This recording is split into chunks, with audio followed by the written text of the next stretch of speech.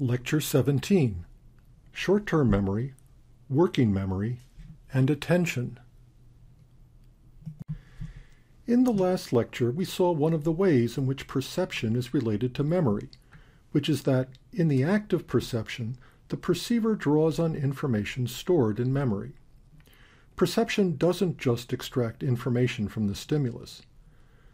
Perception, as the active construction of a mental representation of the environment, as a problem to be solved by the perceiver, draws on the perceiver's permanent repository of world knowledge stored in memory, as well as the perceiver's more momentary expectations about what he or she is going to encounter.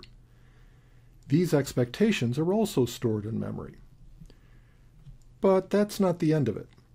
Perception doesn't just draw on memory, it also changes memory, because perception leaves a trace of itself in memory, a mental representation of the stimulus event which persists after the stimulus itself has been terminated.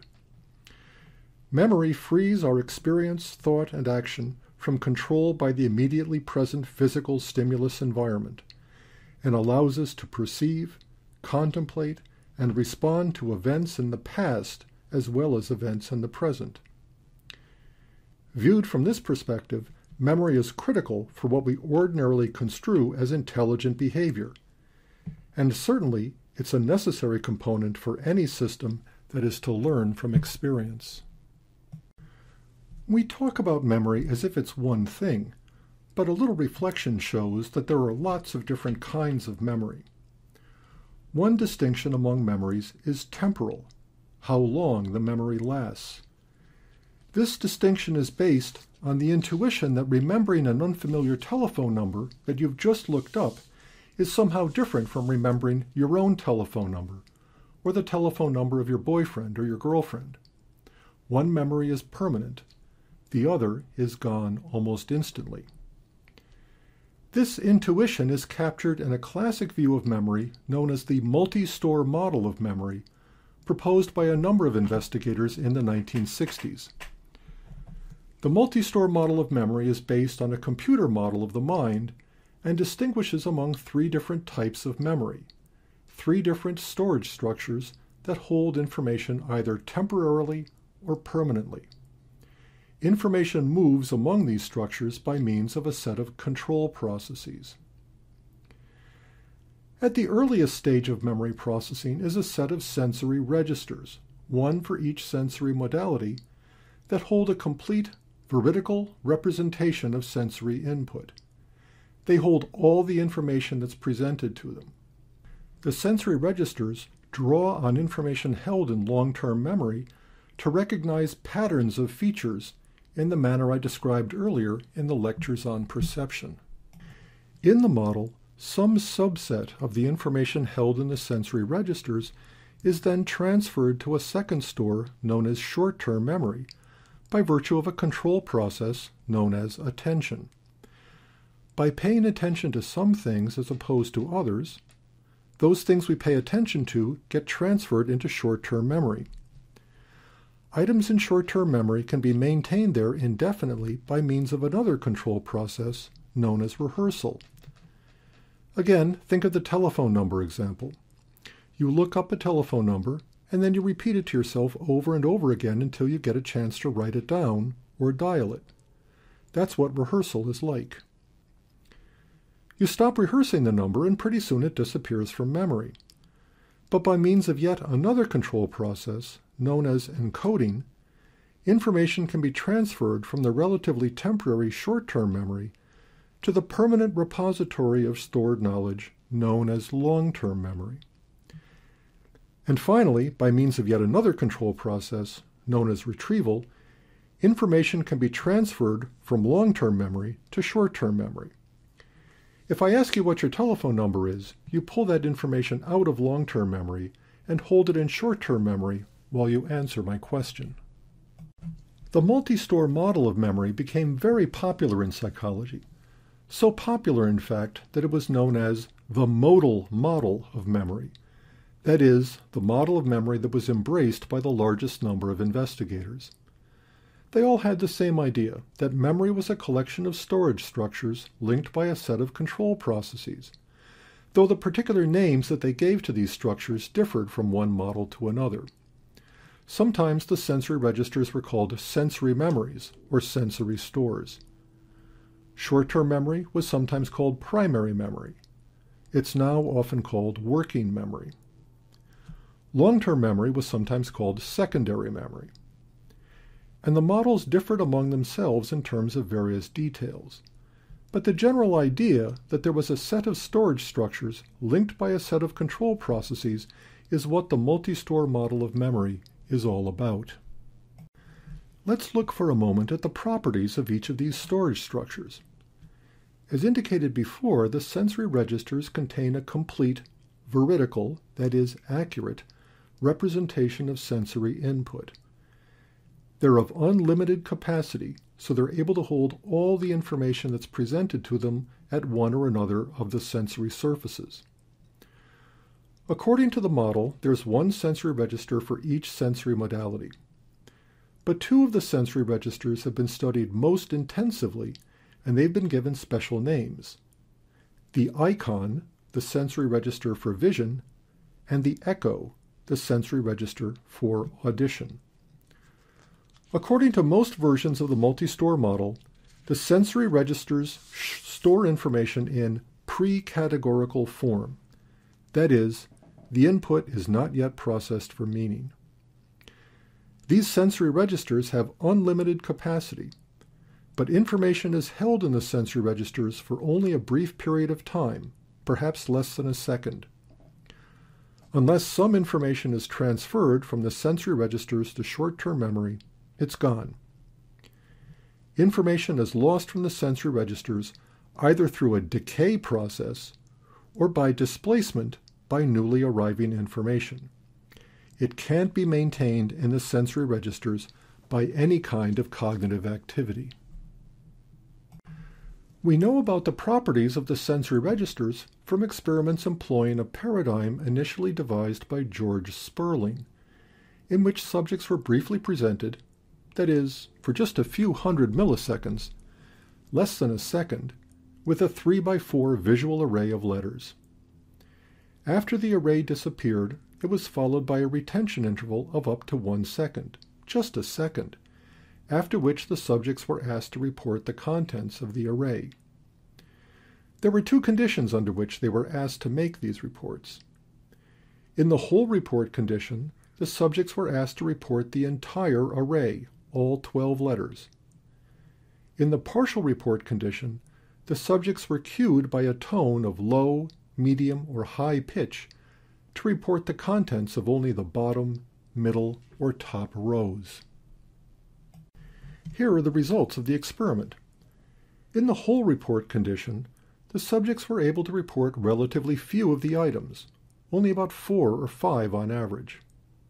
But in the partial report condition, the subjects performed considerably better. If the tone was presented before the array was shown, or precisely when the array was shown, the subjects were able to report virtually its entire contents, 9 or 10 of the letters. The implication is that the entire array was actually represented in iconic memory, because the subjects could report accurately the contents of any randomly selected row. So the contents of all the rows were available to them. However, even in the partial report condition, memory dropped off rapidly over the retention interval. With retention intervals of just 1 second, the performance equaled that of the subjects in the whole report condition. In the whole report condition, apparently, subjects couldn't extract all the information in the array before it decayed.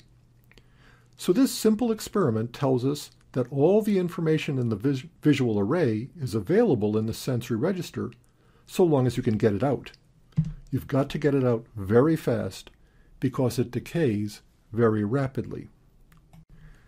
Something like the sensory registers is almost logically necessary for the sensory perceptual system to make contact with memory. But some investigators have wondered just how useful it is. After all, in the real world, stimuli usually remain present for longer than just a few hundred milliseconds. And this ecological fact, this fact about the environment, may obviate any need for the sensory registers. As the psychologist Ralph Haber once put it in a famous paper, iconic memory may only be useful for reading at night in a lightning storm. Still, the sensory registers are memory storage structures, the point where sensory information first makes contact with the cognitive system. And they do give an organism the opportunity to react to very brief events. It's been proposed that the icon was probably especially useful in the evolutionary scheme of things, because it enables organisms to catch the movements of predators and prey that are very rapid. And the echo seems even more useful because many sounds are normally brief, in particular the sounds that make up the phonemes of spoken language. Short-term memory is probably of clearer relevance to everyday life, and not just for remembering telephone numbers either. Information is transferred from the sensory registers to short-term memory after it's received some degree of processing, after it's been subject to feature detection, pattern recognition, and directed attention. In some versions of the multi-store model, primary memory, or short-term memory, is thought of as storing an acoustic representation of the stimulus, that is, what the name of the stimulus is, or a description of what the object or event sounds like. In any event, short-term memory has a limited capacity. It can contain only a small number of items at one particular time, a number that's been estimated in a famous paper at about 7 plus or minus 2 items. Think about telephone numbers. There's the 3-digit exchange, and there's the 4-digit number. In fact, it was psychological experiments at Bell Laboratories that determined just what the limits of a usable telephone number might be. Information in short-term memory can be retained there indefinitely by means of rehearsal, repeating it over and over, either out loud or to yourself. With enough rehearsal, especially, as we'll see later, enough rehearsal of a particular kind, information can be transferred from the temporary store of short-term memory to the permanent store of long-term memory. If it's not rehearsed, the information in short-term memory either decays over time or more likely is displaced by new incoming information. Again, the capacity of short-term memory is limited to 7 plus or minus 2 items. So if you're going to put anything new in, something's got to come out. In order to demonstrate the limited capacity of short-term memory, let's do an experiment known as the digit span test. I'm going to read to you a list of digits, and then after I stop, I want you just to write them down. Here's the first list. 5, 9, 0. Write it down.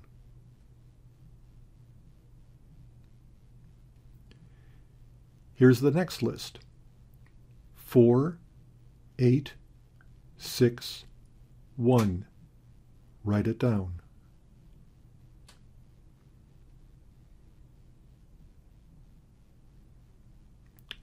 Here's the next list. 7, 3, 0, 9, 4.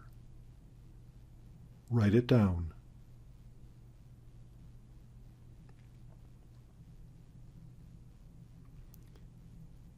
Here's the next list.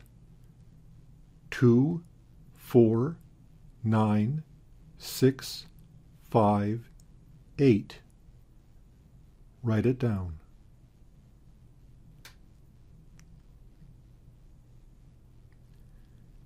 Next list. 1, 4, 6, 8, 2, 4, 5. Write it down.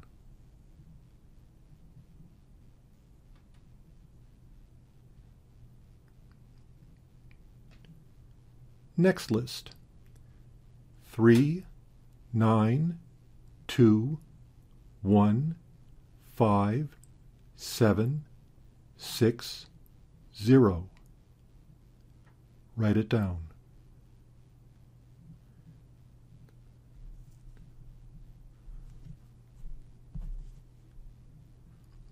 Next list. 6, 2, 5, 7, 3, 9, 1, 8, 4. Write it down.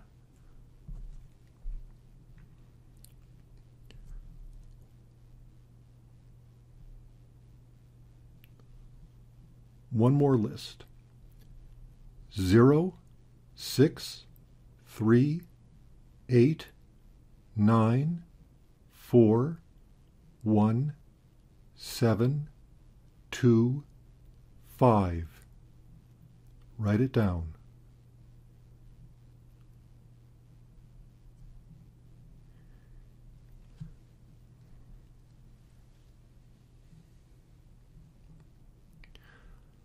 Okay, now turn to the next slide and check your lists against the lists I just read. Here are the lists. You probably got the first 3 or 4 lists with no trouble at all. Then you started having a little bit of trouble remembering all the items when we got to lists of 5 or 6 items in length. 7 items, even harder. 8 items, probably too hard. The capacity of short-term memory is 7 plus or minus 2 items. It doesn't have to be digits. You can also do this with letters. Here's an alphabetical digit span test. I'm going to read you a list of letters, and I want you to write them down after I stop. Here's the first list. Y, S, P, B, C, U, J, B, L, D, S, L, B, G, K, A, I, C, I, B, F. Write them down.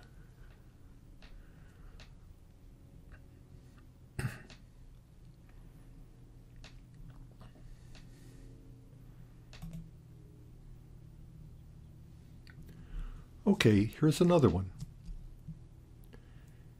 F, B, I, C, I, A, K, G, B, L, S, D, L, B, J, U, C, B, P, S, Y.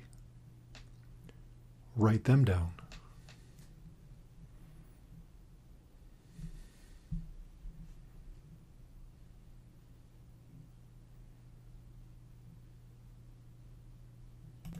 Now turn to the next slide and check your list. Okay, here they are. For the first list, you probably got the first 5, maybe 6 or 7 items, but then it was all over. But in the second list, which had the same number of letters, you might even have gotten all of them. That's because in the second list, as opposed to the first list, you could break the letters up into meaningful chunks. FBI, CIA, KGB, the old Soviet secret police, LSD, LBJ, the initials of an American president, UCB for UC Berkeley, PSY for psychology. Chunking items together in this way is a means of increasing the effective capacity of short-term memory. So the capacity of short-term memory isn't 7 plus or minus 2 items. It's 7 plus or minus 2 chunks, where the chunks can actually be pretty large. If you chunk the items together, grouping them together into meaningful units, all you have to do is remember the chunks. So, to return to our example of the telephone numbers, these days telephone numbers are pretty long. There's the traditional 7-digit telephone number, consisting of a 3-digit exchange and a 4-digit number. But then there's a 3-digit area code and maybe a 2 or 3-digit country code. Put those all together, and you've got a string of digits that vastly exceeds the capacity of short-term memory. but by virtue of chunking, you can remember quite a bit. So, for example, all telephone numbers at the University of California, Berkeley begin with either 642 or 643, so you don't have to know those three numbers. All you have to do is remember whether it's a 2 or a 3. Berkeley is in area code 510. Most of the east part of San Francisco Bay is in 510. San Francisco is 415, New York 212, Washington 202, and so on. The country code for the United States is 1, for England 44, for Italy 39, and so on. You don't have to remember all these numbers. All you have to do is remember the chunks. And that brings us to long-term memory, the permanent repository of stored knowledge in the mind. In some sense, long-term memory is a passive store of knowledge. Whereas we're immediately aware of the contents of short-term memory, we're not immediately aware of all the contents of long-term memory. We have to retrieve that information and bring it into short-term memory. The capacity of long-term memory is essentially unlimited. So, whereas the capacity of short-term memory is roughly 7 plus or minus 2 items, or chunks, there seems to be no limit to the amount of stuff you can get into long-term memory. And long-term memory is also apparently permanent. Information might be lost from the sensory registers, or from short-term memory, through decay or displacement, but there's essentially no forgetting from long-term memory. Now, obviously, we do forget things from long-term memory, but as we'll see later, there are reasons for thinking that those items are not permanently lost. Forgetting from the sensory registers or from the short-term memory is permanent, but forgetting from long-term memory appears to be a temporary thing. Support for a distinction between short-term and long-term memory is provided by a phenomenon known as the serial position effect. Consider a form of memory experiment known as single-trial free recall. The experimenter presents a list of items for a single study trial, and then the subject simply must recall the items that were presented to him or her. If we plot the probability of recalling each item against its position in the study list, we typically observe a bowed curve. Items in the early or late portions of the list are more likely to be recalled than those in the middle. These are known as the primacy and recency effects in memory. In the primacy effect, memory is better for items that occurred early in the list compared to items that were in the middle. In the recency effect, memory is better for the last items in the list compared to the middle. The primacy effect appears to reflect retrieval from long-term memory. The recency effect appears to reflect retrieval from short-term memory. But how do we know this? How do we know that primacy reflects retrieval from long-term memory and recency reflects retrieval from short-term memory? It turns out that the primacy and recency effects are affected by different sorts of variables. For example, slowing down the rate of presentation, increasing the interval between adjacent items, and thus increasing the amount of rehearsal each item can receive, increases the primacy effect, but has no effect on recency. The idea is that by giving the item more opportunity for rehearsal, we increase the likelihood that it will be transferred to long-term memory. Similarly, increasing the retention interval, the period of time after the list has been presented, but before the subject has been asked to recall the items, affects recency but not primacy. Even with a relatively short list, increasing the retention interval to as little as 30 seconds virtually abolishes the recency effect. Of course, the trick in this experiment is that the retention interval is filled by a distracting task to prevent the subject from overtly rehearsing the items. Still, slowing the rate of presentation increases primacy but has no effect on recency, and increasing the retention interval has a big effect on recency but no effect on primacy. This tells us that the primacy and recency effects are due to quite different kinds of memory. Other evidence supporting a distinction between short-term and long-term memory comes from neuropsychological studies from patients like HM, who had amnesia. Testing revealed that patient HM had a normal digit span, 7 plus or minus 2 items, just like everybody else. Apparently, his short-term memory was unimpaired. But no matter how slowly you presented a list of words in free recall, he just couldn't remember any of it, even after just a short period of distraction.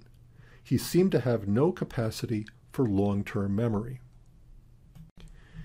Interestingly, there is another patient, known as patient KF, who has damage in quite a different area of the brain, the left occipitoparietal area, who has exactly the opposite pattern of memory impairment.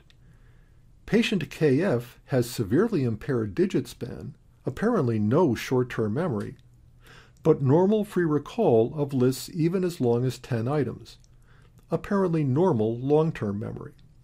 So here we have two patients, patient HM, who has normal short-term memory but impaired long-term memory, and patient KF, who has impaired short-term memory but normal long-term memory. This pattern certainly suggests that short-term and long-term memory are structurally distinct. But there's a problem. Remember that the multi-store model of memory says that short-term memory is the pathway to long-term memory. It's by virtue of rehearsal that items move from the short-term store to the long-term store. But if KF doesn't have any short-term memory, how does KF get long-term memory to begin with? Findings like this led some investigators to abandon an important aspect of the multi-store model of memory, which held that short-term memory was a pathway to long-term memory, that it was somehow necessary for long-term memory to occur. We no longer think that's the case. That's not to say that we don't have something like short-term memory. We obviously do. But recent theorists have begun talking about a working memory instead of a short-term store. Working memory is so named because its function goes way beyond the function attributed to short-term memory, which is simply to keep an item in an active state. Working memory does keep items in an active state, but it keeps them in an active state while work is being performed on them, while the information in short-term memory is being used in the service of some task. So working memory is not simply a route to long-term memory. Rather, it's like a cognitive workspace where information is actively processed. Here's one view of what working memory might look like. And as you can see, it consists of a number of different elements. There is, for example, a structure known as a phonological loop for auditory rehearsal, like repeating a telephone number over and over again. And there is a visuospatial sketchpad that recycles visual images of a stimulus in the same way. And there's a central executive that controls conscious information processing, that is actually operating on the information that's in working memory.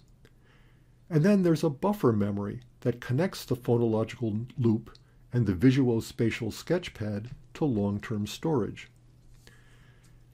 You could think of working memory as just another name for short-term memory, but there's a big difference, which is that much more goes on in working memory than the simple rehearsal that was the primary function of short-term memory. If you continue in your studies of psychology, you're going to see a lot more references to working memory than you do to short-term memory these days. The distinction between short-term memory and long-term memory has a long history in psychology. It goes back at least to the time of William James in the late 19th century, who distinguished between primary memory and secondary memory in terms of attention. Primary memory, which is what James meant by short-term memory or working memory, is the memory we have of an object while we are still paying attention to our image of it, our mental representation of it, while we're rehearsing or thinking about it, or doing something else to it in short-term or working memory.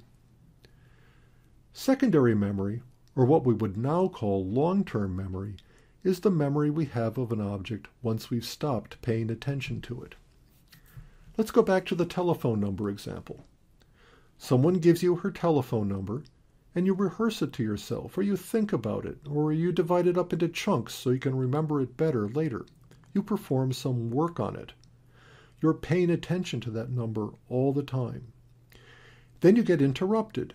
You start talking to somebody else, and you're no longer paying attention to that telephone number.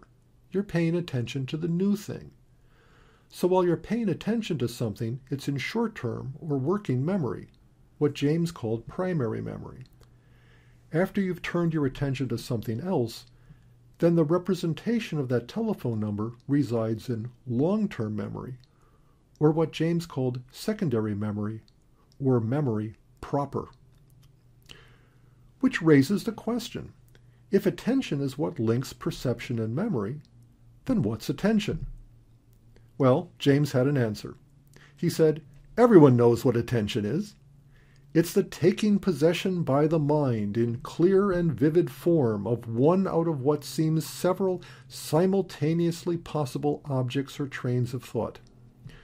Vocalization, concentration of consciousness, are of its essence.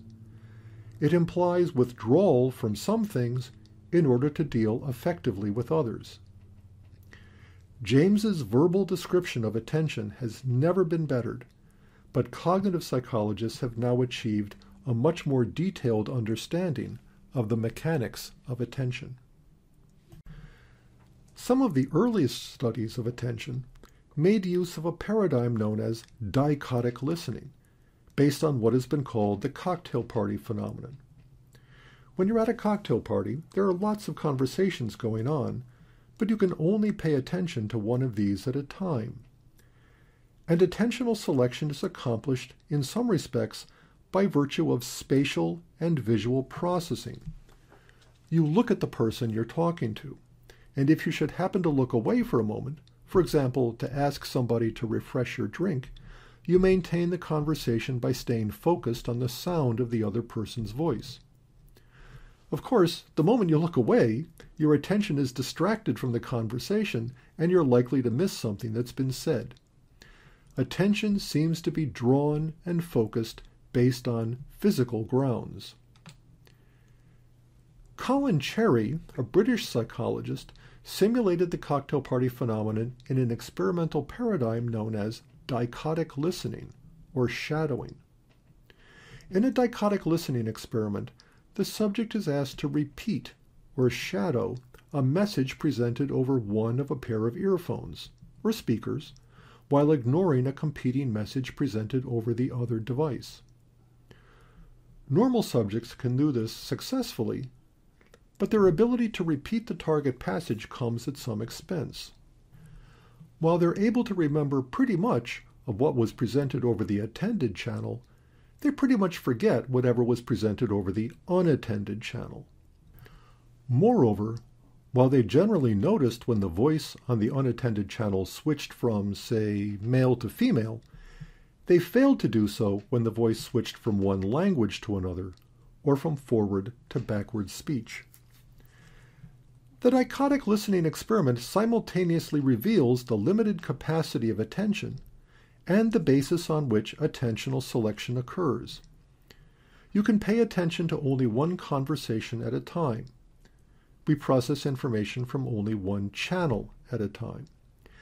And just as we pay attention to our companions by looking at them, so we discriminate between the attended and unattended channels on the basis of their spatial location or other physical features. Physical analysis comes first. Analysis of meaning comes later. Or, at least, that's the way it seemed from these early experiments. Based on experiments of this sort, Donald Broadbent, another British psychologist, proposed a filter model of attention which looks a little bit like the multi-store model of memory that we examined earlier. In Broadbent's model, information arriving at the sensory receptors is first held in the sensory registers, or something very much like them, from which it passes through a selective filter into a limited capacity processor like short-term memory that compares sensory information with information already present in long-term memory. Depending on the results of this comparison, the newly arrived sensory information may itself be deposited in long-term memory and may be used to generate some response executed through bodily systems like the muscles and the glands. In Broadbent's system, the limited capacity processor, like short-term memory, is tantamount to consciousness. Thus, attention is the pathway to awareness. Pre-attentive processing is unconscious processing. Post-attentive processing or attentive processing is conscious processing, which raises the further question of how much pre-attentive processing there is, and according to Broadbent's theory, there's not very much. According to Broadbent, pre-attentive processing is limited to a very narrow range of physical properties, such as the spatial location and the physical features of the stimulus. Anything else, like the analysis of the stimulus for meaning, has to be done attentively in the limited capacity processor, like short-term or working memory. That's why in the dichotic listening experiment, subjects were able to focus on one ear and ignore information in the other ear.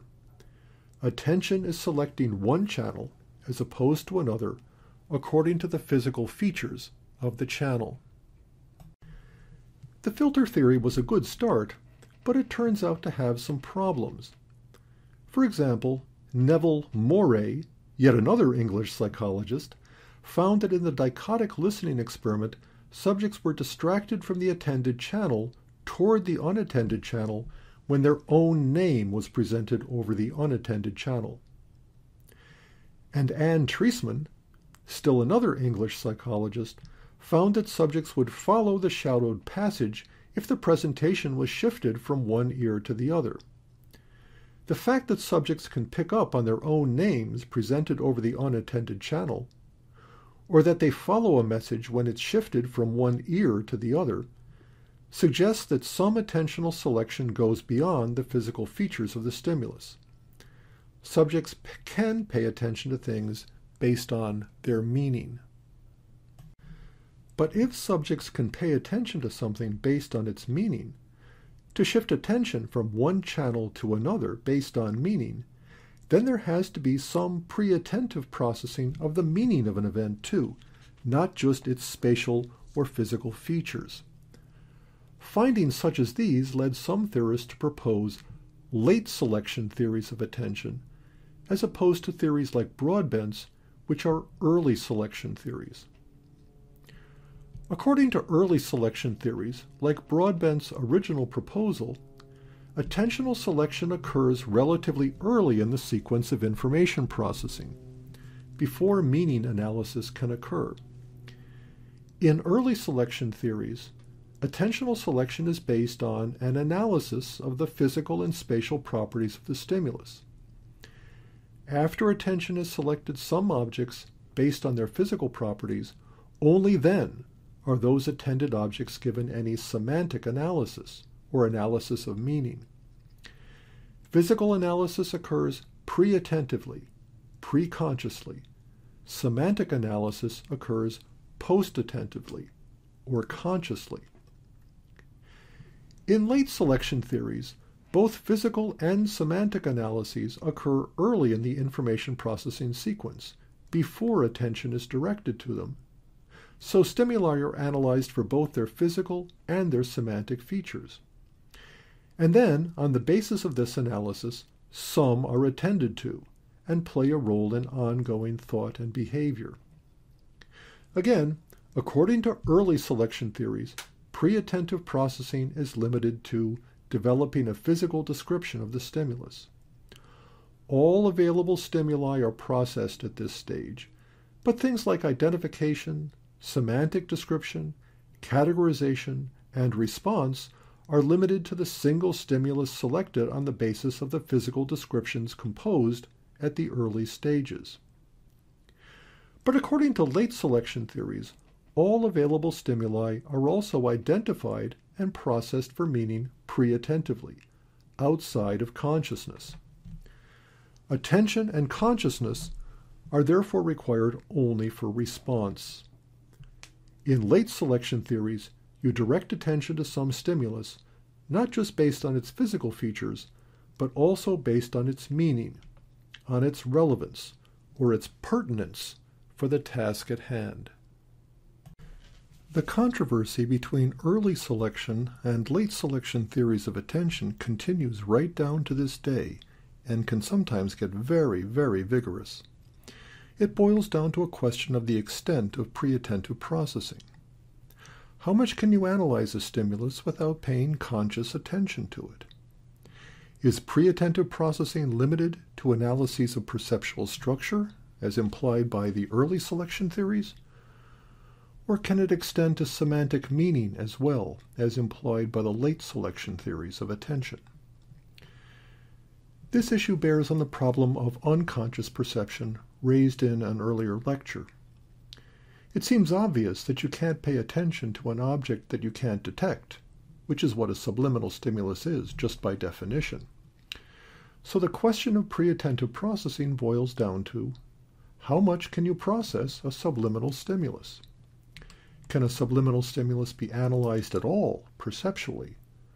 Or if it can, is the perceptual analysis limited to analyzing the physical features of the stimulus? Or can it extend to semantic features, like the meaning of the object? The seemingly endless debate between early and late selection theories of attention gave rise to a complete reformulation of the idea of attention in what are now known as capacity theories of attention.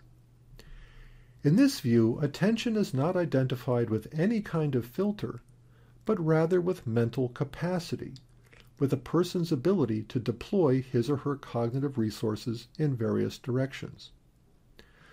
So we can equate attention not with some kind of filter, but rather with the amount of cognitive effort that the person is devoting to some particular task.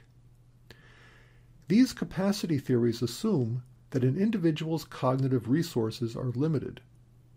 There's only so much cognitive capacity to be devoted to any particular task, but that we don't devote the same amount of cognitive capacity to every task that comes our way. Rather, the amount of attention required depends on the task to be performed, the demands of that task. Some tasks are very demanding. They require the allocation of considerable attentional resources in what is known as controlled processing. But other tasks are undemanding. They require little or no attentive effort, and they can be performed automatically in what is known as automatic processing. The interesting feature of this capacity theory of attention is that we can reduce the amount of attention that a task requires by becoming very good at it. As a result of extensive practice, processes that were once performed in a controlled manner, drawing on attentional resources, can now be performed in an automatic manner, drawing on little or no resources. The distinction between controlled and automatic processes, and the idea that controlled processes can be automatized through extensive practice, sheds new light on the question of the extent of pre-attentive processing. In the traditional view, elementary analyses, say of the spatial or physical properties of a stimulus, are performed pre-attentively before attention has been devoted to the stimulus. But complex processes, such as those involved in identifying an object, analyzing its meaning, categorizing the object, they can only be performed after attention has been directed to them. Meaning analysis can't be performed pre-attentively. The revisionist capacity view agrees that elementary processes are typically performed before attention is directed to the object.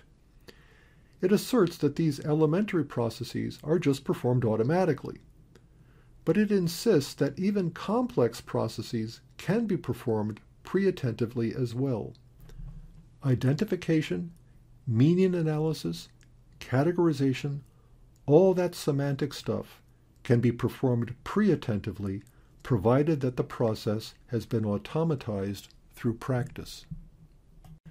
The fact that a task that was once very difficult can now be performed automatically is vividly illustrated by the Stroop interference experiment.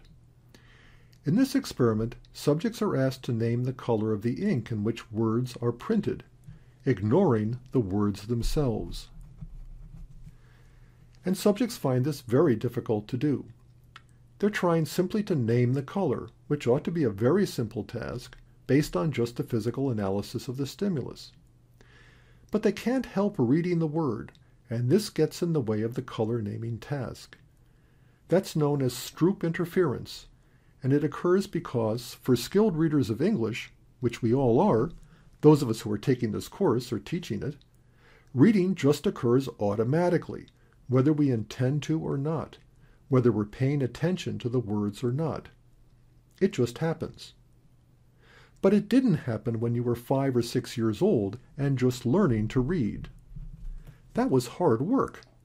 But now that you're a skilled reader, reading doesn't take that kind of effort anymore. It's as easy as walking. Before you turn to the next slide, just demonstrate the Stroop interference effect for yourself.